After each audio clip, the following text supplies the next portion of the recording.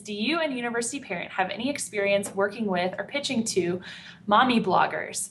They're a force to be reckoned with, but very hard to approach. Please help.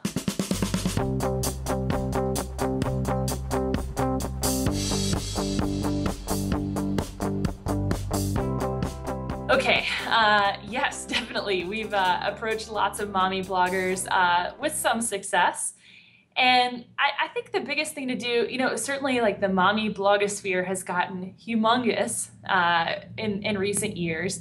But, I think the advice is still the same. I would just really look for people that are going to really get what you're doing and why you're doing it, and make sure that you are pitching them with a story and something that's worth blogging about, and not just, please put my company on your blog.